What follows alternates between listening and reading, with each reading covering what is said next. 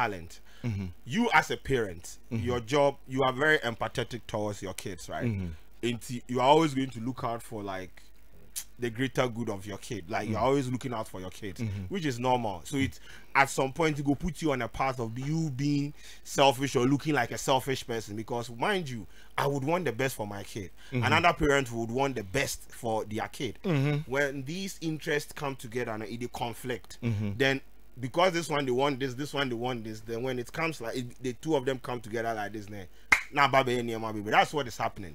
For the talent involved, no, I don't think, because Abigail no on Timin Kasa and on Tishi and Afronita too, like they are all kids, you understand.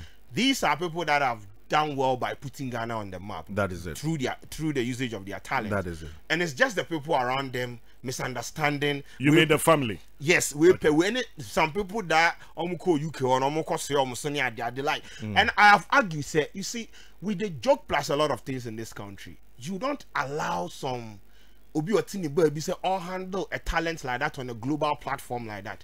There is something called a talent management company, devoid of emotions, devoid of everything. It is business. Do you know what it takes to post an Afronita video on British Got Talent YouTube channel, and the video they're raking like 3 million plus views?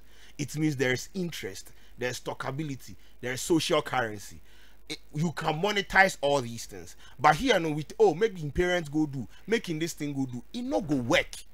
The parents for just be parents, make a talent management. If there was a talent management company in this, the whole drama where they are, it no go happen. It would have been controlled. It go fit happen, but then go control them, because there's something called PR.